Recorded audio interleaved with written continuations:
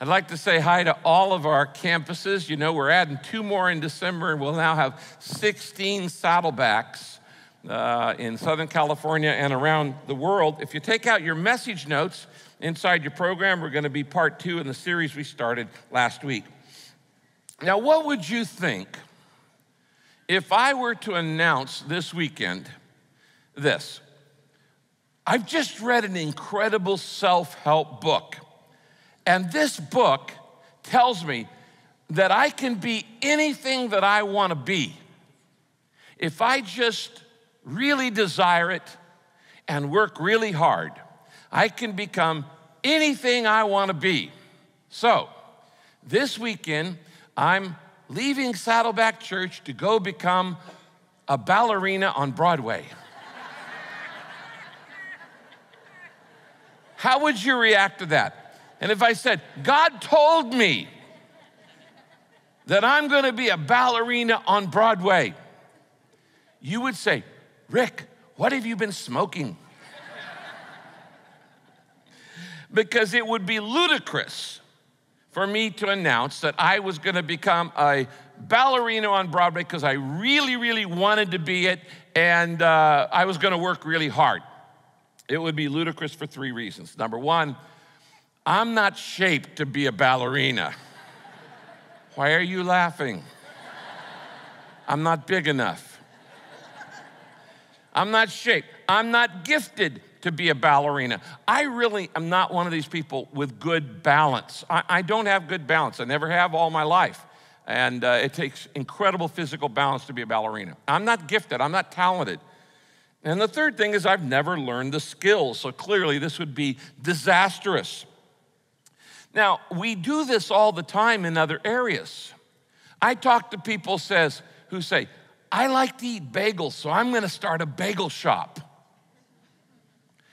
Just because you like pie or because you can even bake a pie doesn't mean you should start a pie business.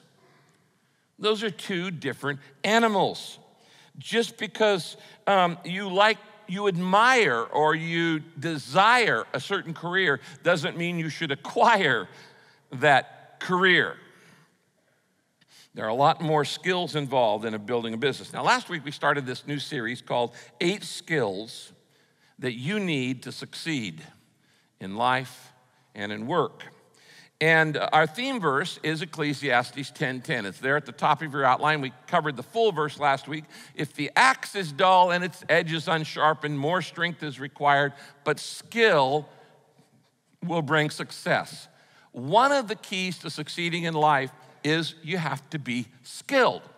Desire is not enough. Dedication is not enough. Prayer is not enough. Working hard, all these things are part of it, but you've got to have the right skills. And you could be the most sincere person in the world, and if you don't have the right life skills, you're going to fail at life. And if you don't have the right work skills, you're going to fail at work. If you don't have the right ministry skills, you'll fail in ministry. The Bible says skill, not dedication, skill will bring success. Now, the good news is skills can be learned. And that's what we're going to look at for these 8 weeks. 8 skills that you need to succeed in life and work. And today we're going to look at the second essential skill. And it is this: knowing how to recognize what's important and what's not important. I can't tell you how important this skill is and how few people have it. To look at a situation and go, that's important, that's not. That matters, that doesn't matter. That's valuable, that's not valuable. This is crucial, that's not crucial. Leaders know what's important, and they focus on that, and they forget everything else. Successful people know what matters and don't worry about what doesn't matter. Paul says, this one thing I do, not these 40 things I dabble in. He is focused, he's laser focused. And you have to learn this skill in life to be successful at work and at home and in life. The skill of knowing what matters most. Now, have you noticed that you don't have time to do everything? Yeah, of course you have. You have noticed this in life. The good news is this: God doesn't expect you to do everything. And there are only a few things in life worth doing in the first place. God hasn't called you to do everything in life. He's called you to do what he's called you to do, what you're gifted, what you're shaped. We're going to talk about that in the future. And what's important in life. Knowing what matters most is extremely important. Look at this verse on the screen. 1 Corinthians 6:12 says this, everything is permissible, but not everything is beneficial. What does that mean? You're free to do anything with your life. God isn't going to force you to do anything with your life. It's all permitted. You can waste your life, you can invest your life, you can spend your life. Everything's permissible, but not everything is beneficial. Some things in life are not necessarily wrong. They're not necessary. And oftentimes, we give first-class allegiance to second-class causes, and those causes betray us. I talked one time to a guy who said, I climbed the ladder of success, and when I got to the top, it was leaning against the wrong wall. Not everything is worth doing. And so you can save yourself a lot of time, a lot of energy, if you learn the skill of knowing what's important and what's not important, knowing what's valuable, what's not valuable, what matters and what doesn't matter. Selection is a key to success in life because you don't have time for everything. And selection, just like these other skills, is a skill that you can learn. The better you get at selection and prioritizing what matters in your life and what doesn't matter, the more effective you're going to be as a person, as a partner, as a parent, as a leader in life. You know, I thought since we were talking about prioritization, I would show you a screenshot of the 4 folders on the top of my computer desktop. Can we put that picture up? This is my desktop, and there are actually four folders on my desktop. Number 1 is things God wants me to do. Number 2 is things people I love need me to do. 3rd is things I want to do. And 4 is things everybody else wants me to do. Which of those 4 do you think has the most? Number 4. Which is the least important? Number 4. And that's when people say, can you write an endorsement for this book? Can you do this for me? They're not even people I know a lot of times, but they want me to do something. You have to know, what does God want me to do? What do the people I love need me to do? What do I want to do? There's a legitimate part for that. And then what does everybody else want me to do? And God has not called you to fulfill everybody else's will for their life. Does that make sense? So what I want us to do this weekend is talk about how do you discover what matters and what doesn't matter, what's valuable and what's not valuable, what is important and what's not important. You see, every time you make a decision, what we're talking about here is clarifying your values. Every single time you make a decision, you are basing it on unspoken values.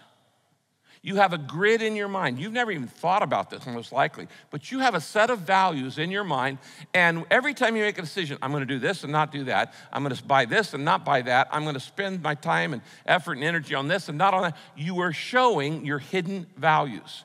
The problem is most people have never figured out what they are, where they came from, and whether they're valid or not. So really the secret of success is clarifying your values. This is a skill you need to learn.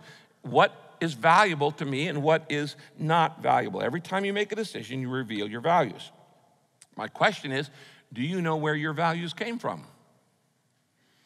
How are they working out? Is your life working out with those values? Do you know where you picked them up? Are they working for you? Your values in life determine your stress, determine your success, and determine your salvation. Now, you may not realize this, but your values could be causing stress in your life. Unclear values cause confusion. They cause confusion in your life. Conflicting values in your life cause tension. Unclear cause confusion. Conflicting values cause tension. False values create deception. And the wrong values create dysfunction. So it's extremely important. What I'm talking to you about this weekend is very vital to the rest of your life. Lasting success, and as your pastor, I want you to succeed in life. Lasting success is built on values that last. And a lot of the values that our world has aren't lasting values. So what I want to do this weekend is give you 4 questions. I want you to write these questions down to evaluate your values. When we talk about evaluate, you are valuing your values. Evaluate means to judge your own values. So let me give you 4 questions that are going to determine your values and your destiny. Number 1, here's the first question you want to ask yourself in knowing what matters most. First question, who is going to be my authority? That's the fundamental question of life. Who is going to be my authority? In other words, where am I going to get my values? Now, there are a lot of different sources on which you can determine what values you're going to live by. Some of your values you pick up from your parents. Some of them you pick up from peers. Some of your values you picked up at school. Some of your values you picked up from books and magazines and movies and television shows. Today, the number one source of values today in the generations growing up, you know what it is? The media. The media are determining the values of the next generation in the world today. That's the thing. Now, you have to decide, you have to choose what's going to be the source of my values. Because a poor source will give you poor values. The source determines the quality. Does this make sense? Where you get your, I could go down to a street corner in LA and learn my values from a drug pusher. They're not going to be very reliable values, but I could learn them. The source will determine the quality of my values. So the first step, if you want to succeed in life, you want to know what's important, is you got to decide where you're going to get your values. And you have 3 options. Here are the 3 options. The first option in determining my values is me, myself.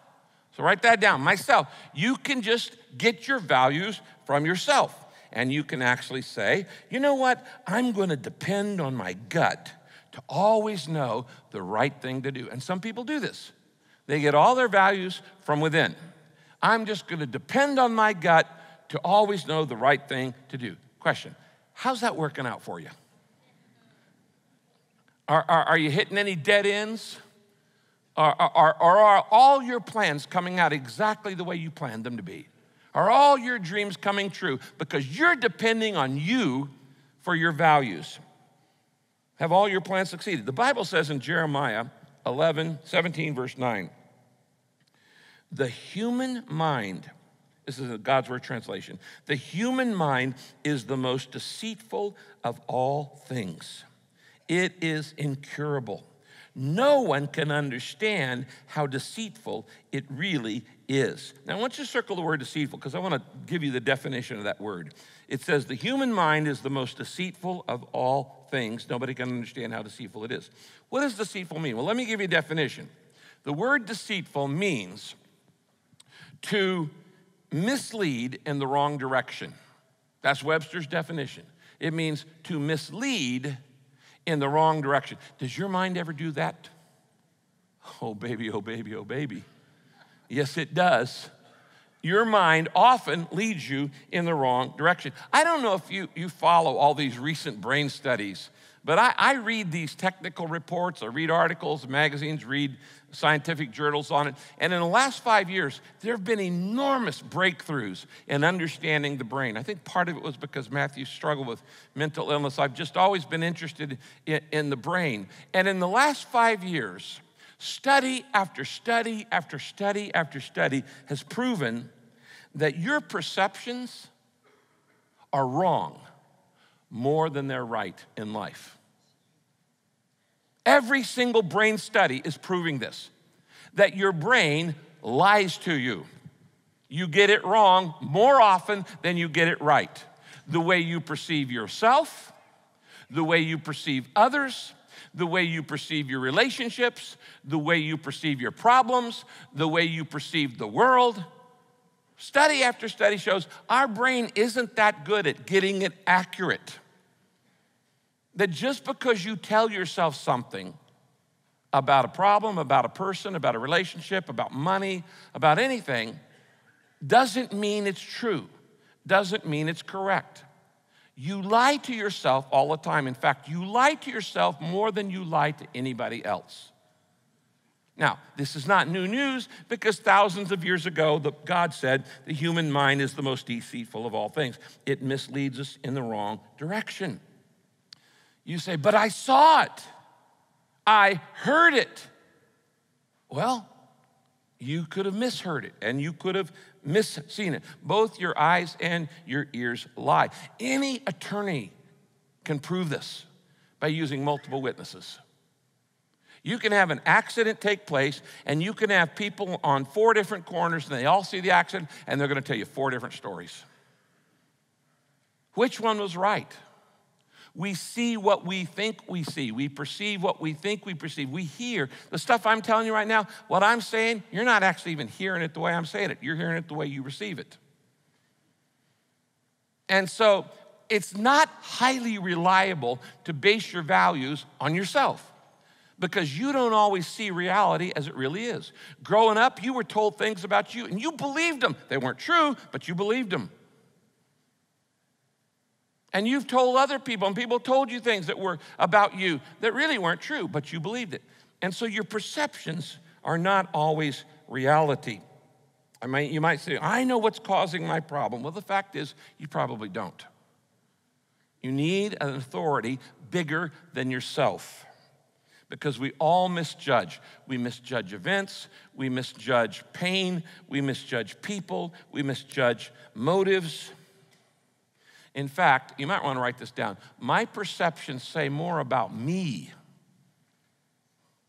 than others. My perceptions say more about me than others because I have this grid in my mind and I see things the way I see it, which doesn't necessarily mean it's the truth. So if I build my life that I'm the final authority of what's right and what's wrong, what's true and false, what's good and bad, what's valuable and invaluable, I'm on sinking sands. I got to have a source of authority outside myself. That's not enough because we all misjudge. The Bible says this. Look here on the screen, Proverbs 16:25. There is a way that seems right to humans, but in the end, it leads to death. A lot of plans that you've had were dead ends. A lot of plans I've had were dead ends. It seemed the right thing. So you can't just depend on your own gut. Your perceptions can lead to dead ends. What you need is the truth. That's why the Bible says, trust in the Lord with all your heart and lean not on your own understanding, on your own perception, on how you think it is seen. So the first possible source, it's not very reliable, is I'll be the source of all my values. And I'll determine what reality is. The second source, you can write this one down as possible source, is the world. And most of the time, we get our values from the world. In other words, what does everybody else think is valuable? What does everybody else consider important? And if they consider it important, it must be important to me. If they consider it valuable, it must be valuable to me. Now, 1 John chapter 2, 15 and 16 says this. Don't love what the world offers and values. Do not love what the world offers and values. Those who love the world don't have the Father's love in them. For what the world values, and it lists 3 things: physical gratification, we see that, greed, materialism, and prideful, self-centered lifestyles. What the world values does not come from the Father. Now, this verse shows us 3 of the world's values. You might write these down. Here's if you're going to base your values on what the world says, what culture says, what pop culture says, here's what you're going to get. The first thing the world values is this: looking good. Looking good. The world values appearance. The world values appearance. It's why billions are spent on beauty aids and surgeries and clothes. But the truth is, most of us aren't part of the beautiful people. We're not as attractive as the superstars. We're just kind of average looking. And so the world doesn't value you or me like it values the beautiful people. You're probably not going to get your picture in People magazine or Us or on the cover of some beauty magazine. And the world says, because you're not that beautiful, you don't matter. You aren't as valuable as the prom queen, as the cheerleader, as the sexy starlet, or the incredible hunk, Rick Warren. So the world values appearance, beauty. And the Bible says, no, that's not the important value. The second thing that the world values is not just looking good, but feeling good.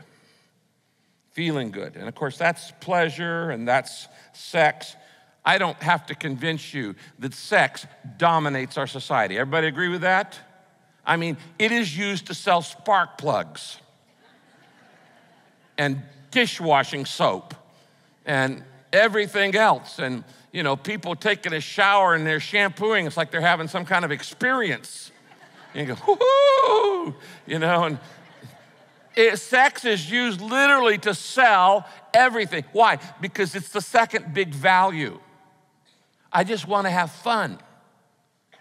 And if you say, well, my number one goal in life is happiness, you've bought into the world's value system, which says that happiness, feeling good, is more important than doing things right or correct or anything else. You know, it's not by accident that in our culture today, our largest industry is entertainment. It's entertainment because we want to feel good. So the world system is looking good, appearance, feeling good, pleasure and sex. And the third value of the world is having the goods. In other words, materialism, money, wealth, riches, prosperity. We are conspicuous about our consumption. People like to show it off. They want to show off their cars, show off their clothes, their homes, their jewelry, their front lawn, except in Southern California, where we're ashamed of having a lawn. And we want to base our self-worth on our net worth. And we think that our value is connected to our valuables. It isn't. But that's what the world teaches. Money, sex, power, or passion, possession, position, sex, salary, status. This is what the world values. This is what every advertisement promotes. Now, here's the problem. Since you're constantly bombarded by the media with these three values about appearance, you got to look good, you got to feel good, and you got to have the goods, even Christians get seduced by those values. And all of a sudden we think that's the whole purpose of life, to look good, to feel good, and have the goods. And that is not at all what God put you on this planet for. Now, there's a third possible source for your values, and of course that's God, particularly God's Word. And God's Word is a far more objective, truthful, not given sway to your perceptions or the world's opinions. God's Word, Jesus said it like this in John 8, if you continue in my word, you will know the truth, and the truth will make you free. Now, what does God say about these values? Well, I just thought I'd quickly give these verses to you. What does God say about appearance and beauty? 1 Samuel 16:7. The Lord does not look at the things man looks at. Man looks at the outward appearance, but the Lord looks at what? God doesn't care about your appearance. He doesn't care about your appearance. God says it's not about appearance. He says it's not about making pleasure your highest value. Hebrews 11:25. The pleasures of sin only last for a short time. They ain't gonna last. Yeah, it's fun, but you have your kicks, but they'll be the kickbacks. And God says it's not about wealth. It's not about materialism. Luke 12:15, Jesus says, real life is not measured by how much we own. In other words, the greatest things in life aren't things. So the first question I need to ask is, who's going to be my authority? Myself? That's pretty shaky. The world? That's just the opinion of other people. Or is it going to be God's Word? Now, the second question you want to ask is this. What's going to last the longest? What's going to last the longest? This is an important question to ask if you're trying to decide what you're going to build your values on, what's going to be important. And if you want to know what matters most, what doesn't matter, you need to invest your life in something that's going to last the longest. Now, let me be honest with you. We rarely evaluate our values or question our perceptions until we hit a crisis. And when we hit a crisis, and when we're in deep pain, then we just start going, is this really what life's all about? Living for appearance, feeling good, having the goods, looking good? No, it's got to be more than that. And when you're in pain, you start saying, well, maybe my perceptions aren't correct. And maybe my values aren't right. See, what happens is we typically cruise through life like this, never stopping to ask the tough questions about our life until we hit the pain. We don't change when we see the light. We change when we feel the heat. And when we hit the crisis, then we start saying, is this a dead end I'm walking down?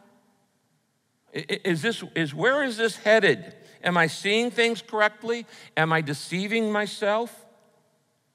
When things are going great, we don't even ask those questions. But when you get fired from your job, or you go through a divorce, or a loved one dies, or you have a health crisis, all of a sudden these values questions become real. Am I really seeing things correctly? Am I listening to what the world says, or am I listening to what God says? Now, one of the greatest weaknesses of our modern culture, there are many, but one of the greatest ones is short-term thinking.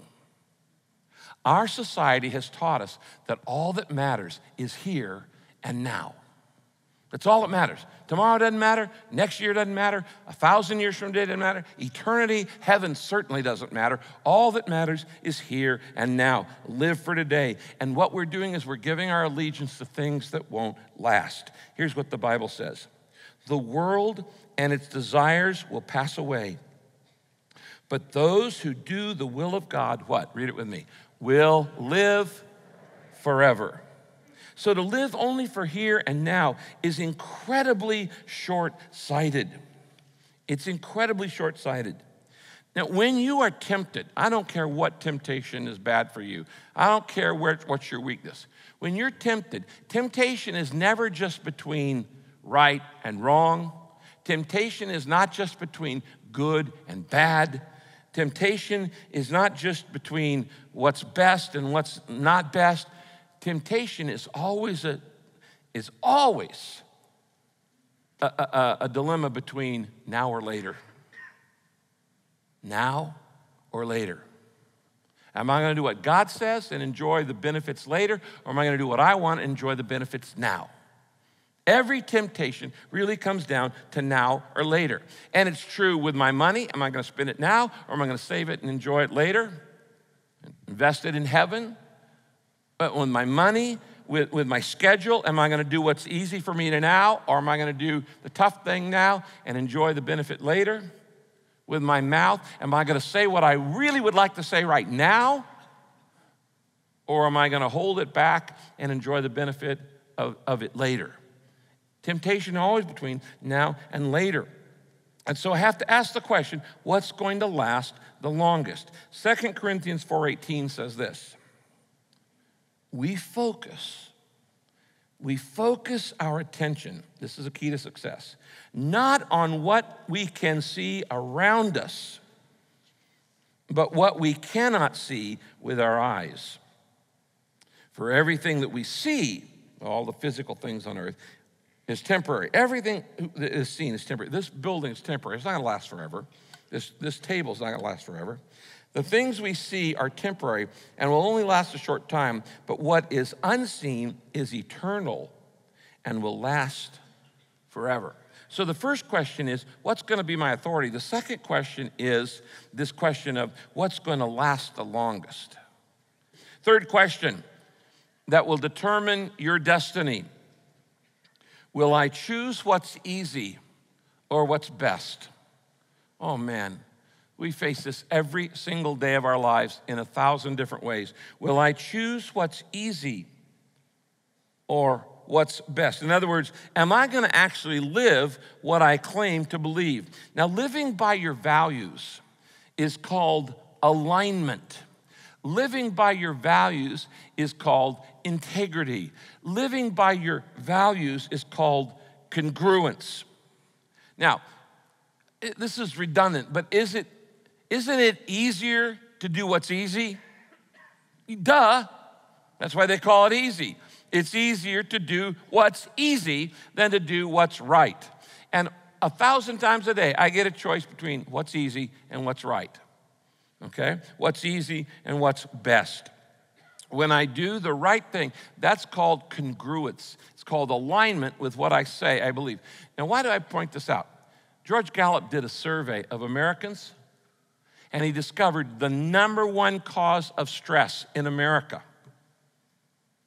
He said the number one cause of stress in America is what he called incongruent values or incongruent lifestyle. What does that mean? We're not living what we say we believe. We believe one thing and we act in another way. And he said, you weren't wired for that. Your body wasn't wired for it. And that's what makes you stressed out, nervous, under tension, because incongruent values, when we say we believe this and we act in a different way, it doesn't work. So I've got to figure out, will I choose what's easy or will I choose what's best? Now, I've asked Mike Brook, who's our college pastor, to come and talk about what that may mean in a practical way. Would you give a warm welcome to Pastor Mike? Hey, buddy.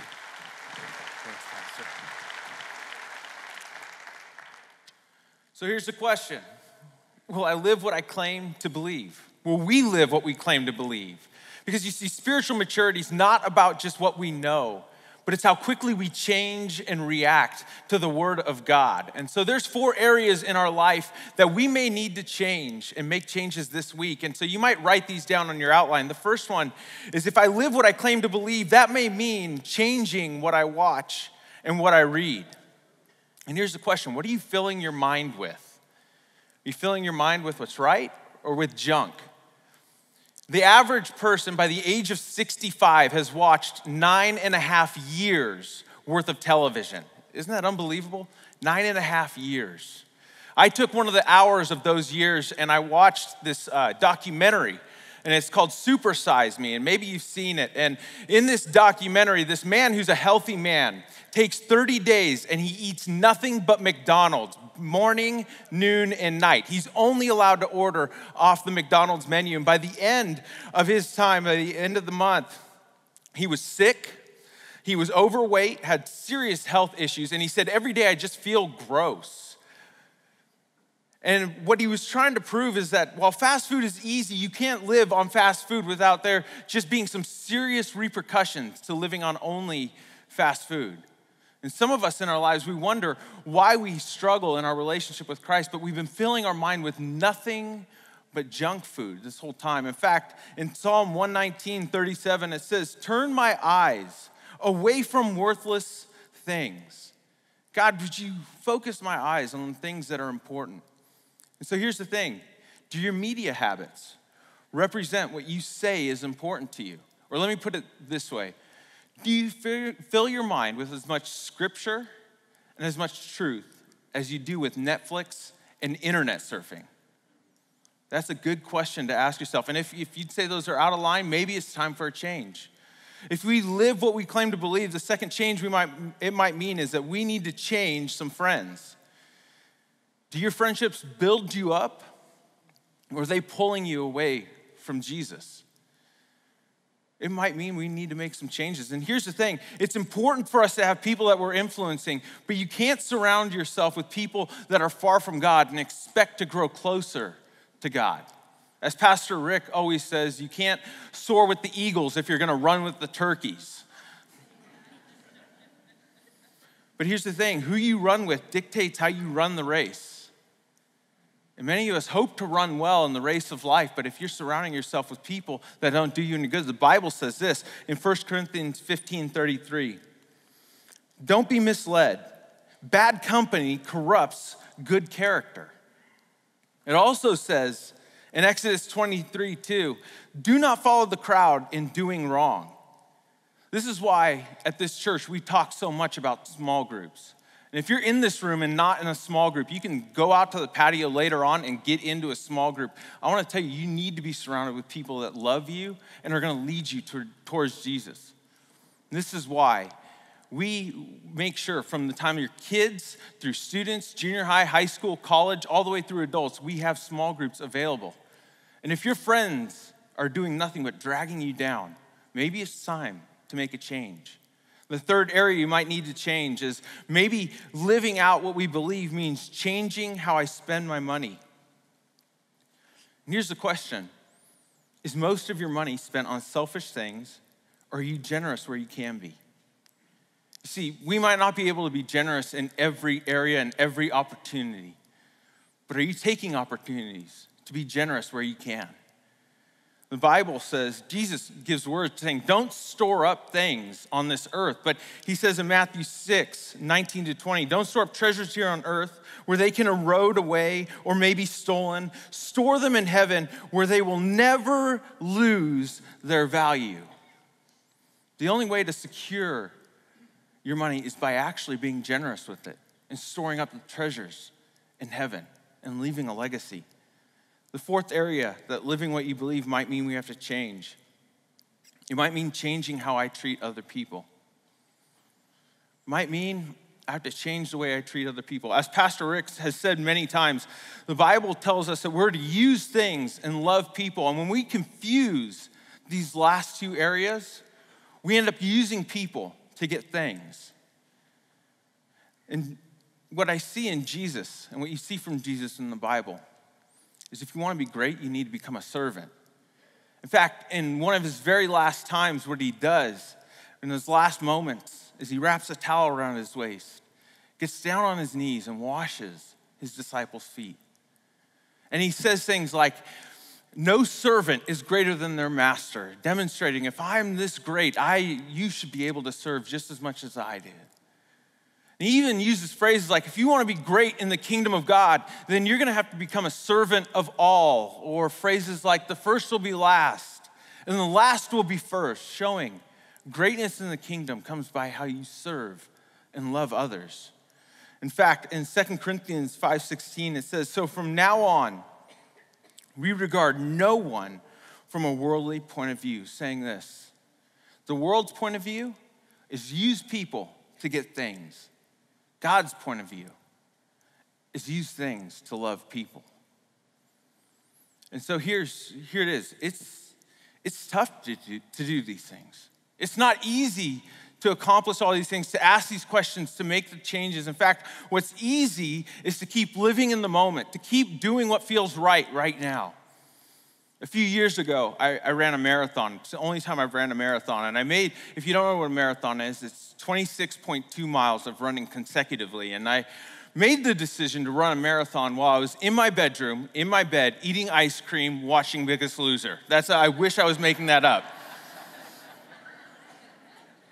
But I was watching the show and I went, they made the contestants run a marathon. And I went, I'm going to run a marathon this year. And so I gave myself 6 months to train. And I woke up the next morning, laced up my shoes and went, I'm going to run as far as I can until I'm tired. I made it maybe a mile.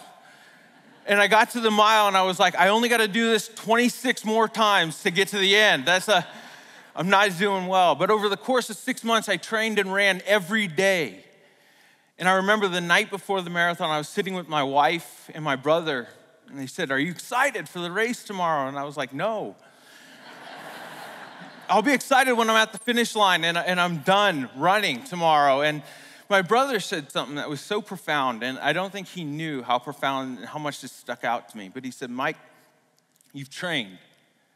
Now sit back and enjoy the challenge and keep putting one foot in front of the other. And that's exactly what I did for the first 18 miles. And about mile 18, my hips started to hurt and I wanted so bad to stop. And I remember looking and going, at mile 19, I'm stopping and I'm gonna stretch because that's just gonna feel so good to stretch. And at mile 19, I'm looking ahead and I see a guy who stops and stretches. And I'm kind of drooling a little bit going, oh my gosh, that looks like that feels so good. That's exactly what I need right now when I get to that mile marker. And then he falls over and he waves, and the medical team lifts him off. And I'm like, don't stop running, just keep going. Just keep on going. And so I ran by it. No joke, in the remaining 8 miles I had, I saw 6 people drop off the race. The last one was at mile 25 with the finish line in view. And I remember thinking, please don't stop. And he stopped, and that was it. And here's the thing. Many of us in our race of life, in our journeys, we think it'll feel so good to just stop and stretch. You know what I need? I just need to stop and stretch my mind. I need a mental break, and so I'm gonna escape. You know what I need? I just need to escape with some friends that aren't gonna remind me. I just need to escape with my finances and be selfish. I can escape with the way I treat people. And here's the thing, I want you to run the race well. I want you to run the race in such a way that at the end, you hear from Jesus, well done, my good and faithful servant. And here's how that happens. Some of you are going, these are 4 changes, they're not easy, and of course not. But we don't have to do this on our own. In fact, in Philippians 4:13, it says, I can do everything God asked me to with the help of Christ, who gives me the strength and the power. Meaning, you're not running this race on your own. You don't have to do this on your own power. But we have the power of Jesus behind us. So Pastor Rick is going to come by and teach point 4. Great. Now, as Mike was saying, it's not easy to live for the truth. It's not easy to live for Christ. It's not easy to have good, godly values when everything in the world is the exact opposite. If it were easy to live for Christ, everybody would do it. There's a reason why everybody does not live for Christ. It's easier. It's easier to be self-centered. It's easier to go the way of the world. It's easier to swim with the fish instead of upstream. And so we come to the 4th question that will determine your destiny. Question number 4, is it worth the price? Paul says in Corinthians, if all we have is here on earth, we Christians are most miserable of all. Why? Because it's not easy to live for Christ in a world that doesn't like Christ. And so the Bible tells us this question, is it worth it? Now, everything in life has a price tag. Everything in life has a price tag. Anytime you say yes to something, then you're saying no to something else. There's a price to be paid. I did this, so I didn't do that. There's a price to be paid in every area of life. Is the prize worth the price in following Christ, in doing the right thing, in doing the hard thing, not the easy thing, in living for long-term reward rather than short-term relief? Well, let me just close with a few verses. I'm just gonna go one right after another. Matthew 16:26. Jesus says this, what profit is there if you gain the whole world and lose eternal life? What can be compared with the value of eternal life? That's a value statement right there. Look up here on the screen. Here's the same verse from the Message paraphrase. What kind of deal is it to get everything you want but lose yourself or your soul?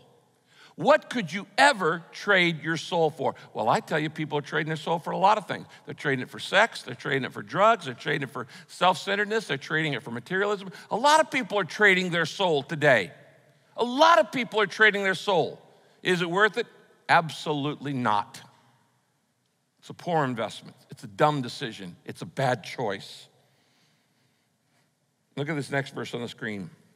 Jesus said, the things that are considered of great value by people are worth nothing in God's sight. Question, do you want to live your life based on what people think's important, or do you want to live your life based on what God thinks important? Which of those two do you think is going to matter when you die? And you go into eternity and spend trillions and trillions of years in eternity. Which is going to matter? People's opinion or what God has to say, God's truth? Let me give you one more. Look here on the screen. Mark 10:31. Jesus said, many people who seem to be important now will be the least important then. Don't ever spend a second of your life trying to be a celebrity. Don't ever spend a second of your life trying to be famous. Why? Because one minute you're a hero, the next minute you're a zero. Who remembers who was on the cover of Time 2 weeks ago? Nobody.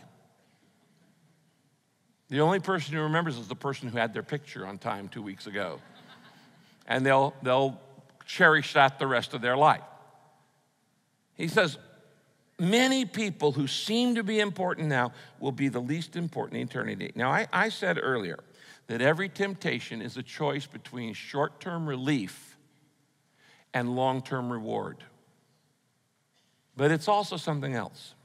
Every temptation is always a choice between God or me.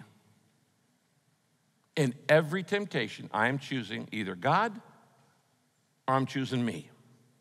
It's not just good and evil, right and wrong, better and best. It's a choice. Every temptation is a choice between what God has said to do or what I want to do, God or me. That is a fatal flaw, to choose what I want instead of what God wants. Now, some of you have been coming to Saddleback, and some of you are at the campuses, and you're watching this, and you've been thinking about becoming a Christian. You haven't become a Christian. You haven't stepped across the line. Maybe you come with your spouse or a boyfriend or girlfriend or a friend, and you haven't stepped across the line. As a pastor who loves you, I just need to be real honest with you. I need to be real honest with you before you make the decision to give your life to Jesus Christ. You cannot follow Christ without a shift in your values. Sorry, you can't. You can't say, I'm going to follow Christ and, by the way, live like hell. I want to go to heaven, but I want to live like hell. I want to go to heaven, but I want to be the judge of my own life. I want to choose what I want to do. I'm going to listen to me, not what the Bible says. I want to do what the world says is important. And I'm going to spend most of my life trying to look good, trying to feel good, and try to have the goods. You can't. Don't even waste your effort. You can't. Following Christ requires something called repentance. Now, we don't understand that word because nobody uses it anymore. When people say the word repentance, they think of a guy on the street with a sandwich sign that says turn or burn. You're going to die and fry while we go to the sky. You know, it's like holding up a big sign, repent. Repentance is not a bad word. It actually simply means, it's the Greek word metanoia, which means to change your mind. That's all it means. Repent means to change your mind. It means to say, I used to think this, but now I think this. I used to value this, but now I value this. I used to think this was important, but now I know this is what's really important. You can't follow Jesus without repenting. You can't follow Jesus without a change in your value system. I'll close with this verse from Paul, Philippians chapter 3. Paul says this. It's a personal story, his personal testimony. Paul says, I once thought that all these things, the things in the world, what the world values, I once thought all these things were so very important. But now I consider them worthless because of what Christ has done for me. Yes, everything else is worthless when compared to the priceless gain of knowing Christ Jesus my Lord. I have discarded everything else, counting it all as garbage. That's a value statement. All the stuff the world thinks cool, it's garbage. It's not worth it. So that I may have him. Now let me close by giving you a new definition of success. Definition of success, not having the goods, looking good, and feeling good. Success is living by the values that God will reward someday. That is real success. living my life by the values that God will reward someday. Jim Elliot said, "He is no fool who gives up what he cannot keep for that which he cannot lose." That'll determine your destiny. Let's bow for prayer. Possessions aren't going to last, so why spend your whole life trying to pile those up? Popularity isn't going to last. Prestige isn't going to last. Pleasure isn't going to last. Power isn't going to last. What is going to last is what God says. Let me pray for you, and then I want to ask you to pray with me. Lord, you know we've all been seduced by the values of today's culture. It's just hard to think clearly when we're constantly bombarded with false messages and catalogs and movies and songs and the internet. It's so easy to think that having the goods and looking good and feeling good is all that life's all about, when that's just so peripheral. And Lord, it's really easy to assume that because we think or we feel something, that it must be the truth. Help us to realize that perceptions are wrong most of the time. And our feelings are often wrong too. Help us to trust in the truth of your word, not the feelings that we have. Now I invite you to pray. I'll pray a prayer right now, and I invite you to follow me in this. Just say, Father, in your mind, say, Father, I want my life to count. I've wasted a lot, but I want the rest of my life to count. So I want to build my life on the values that are going to last for eternity. Forgive me for all the times I've thought something was true simply because I felt it or thought it. Help me to remember that my brain doesn't always tell me the truth. Today, I want to settle the issue of authority in my life.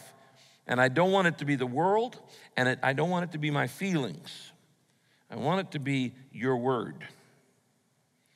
I want your truth, the rock of ages, the truth of all the ages, to be the final authority on my values of what matters and what doesn't.